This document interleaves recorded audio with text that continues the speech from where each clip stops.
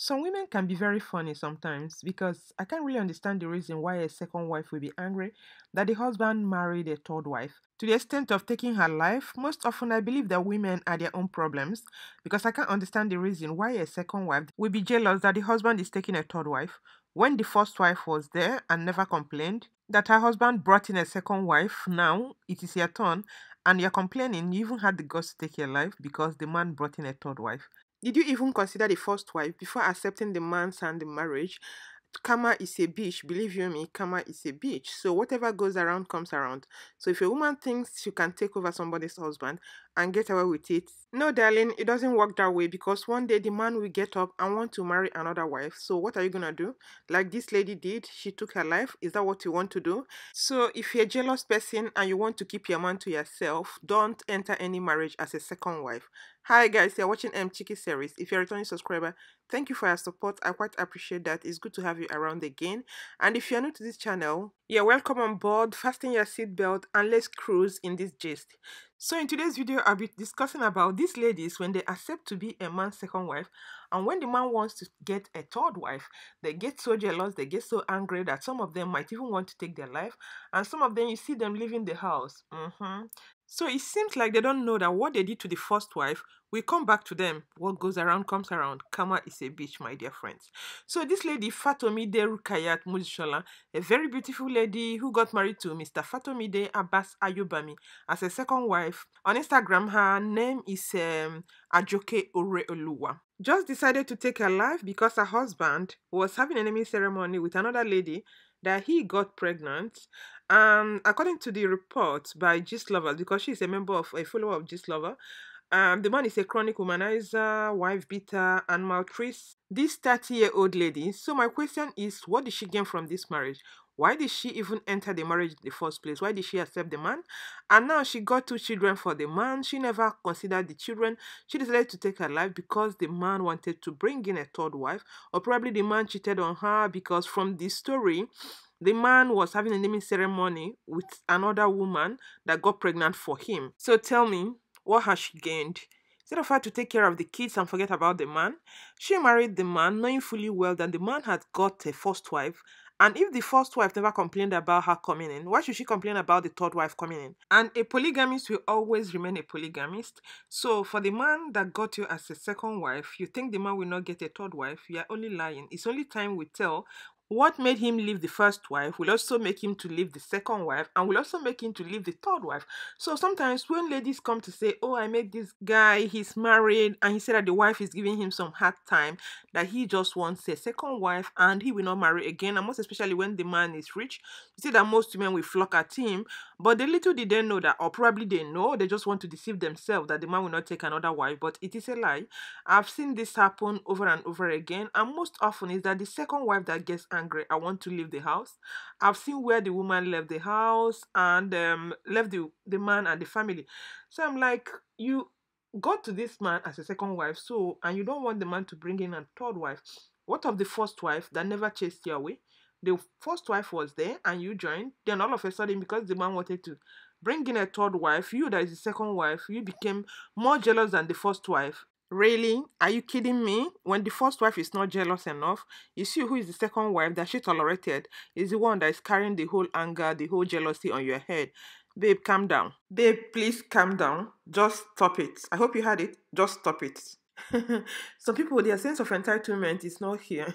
Not be here. Or some people can also come up to say that the man lied to them, which is also a possibility. It happens also that a married man will deny that he's never married and lie to a lady to be able to cajole her into marriage. But the thing is this, when you enter the marriage and you find out that the man has already got a wife, why didn't you pack your bags and baggages and leave? Or better still, when after having your first baby, if you're already pregnant, why didn't you leave at that time? Okay, for this lady now, from her name, Rukiyat, it seems that she's a Muslim. So let's say that the husband is a Muslim. She should know that her religion allows a man to marry up to 4 wives, and he will also take care of them equally. So I don't know what her jealousy is all about. If she knows that she doesn't want to marry a man that has multiple wives, in the first place, she wouldn't have marry this man as a second wife, she would have looked for a man that doesn't have any wife and marry that man, a single man, because there are still some Muslims that marry only one wife. So better still, she would have looked for a man like that so that she would know that the man is for her. But for her to get involved with a man as a second wife and allow jealousy to ruin her life, I don't consider it something wise, because right now she has two cute sons that she has left in this world without proper guidance. I don't know whether she ever thought about these children before she decided to take her life, because at the end of the day, it's the children that will suffer it. This is so heartbreaking, and this is the reason why, when there's any problem in the marriage, if two of you cannot come together to settle it, instead of one harming the other or one harming him or herself, it's better to go your separate ways so that you live for your children, to be there for your children, to be able to take care of your children. Yes, I know that their father is alive, but I don't know this kind of father that has a lot of wives all over the place. I don't know whether he'll be able to even know all his children, to be able to take care of them.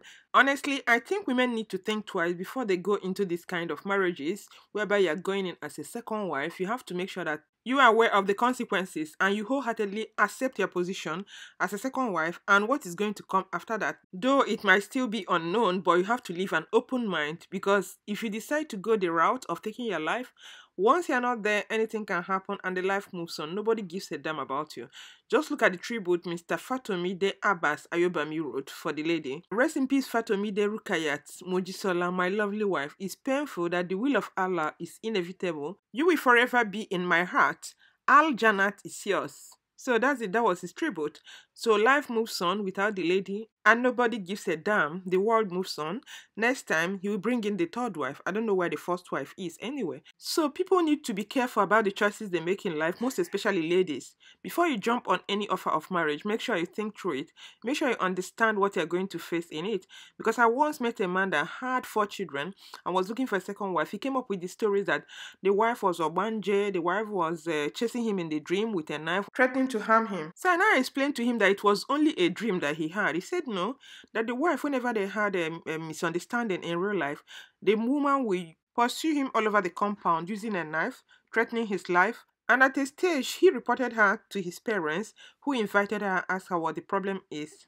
After which they came to conclusion that she is possessed with evil spirit, and they advised him to look for another woman. But the problem is that the guy has already got 4 children.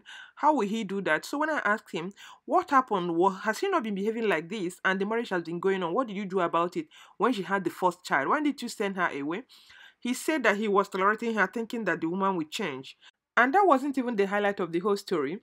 The man continued looking for a wife, and eventually he got a lawyer that was doing her youth service, and he eventually married this lady traditionally. The lady accepted to marry him even with the 4 children.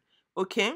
So at the end of the day, after getting married to him traditionally, because they were not allowed to do white wedding, the woman, the first wife, came from nowhere. Whether the family came and pleaded, I wouldn't know. The man accepted the wife back and started asking the lady to collect 200,000 as a settlement to go and look for another man. Can you just imagine that? So in the first place, the man wasn't even sure of what he wanted. He was just looking around for who he would put into trouble, and of which he did eventually with this young lady. So tell me now, you want her to leave after barely 2 months of getting married to her. So why did you marry her in the first place? And now his possessed wife has automatically become normal. He wants to go back to her. And the man continued with the wife. So sometimes you see that some men and women don't even know what they want. They say things not thinking of what will happen the next day, what will happen 10 years' time. So people have to be very careful before they make up their mind. They'll be sure of what they're going to face them. They'll be sure of the consequences. Even though you're not very sure, at least you have an idea of what's going to face you in the future. And again, for women, if you know that you are very jealous, that you can't stand polygamy, don't even accept to be a second wife to anybody. Because some people always take it for granted because the man said, oh, I'm not going to marry another person after you.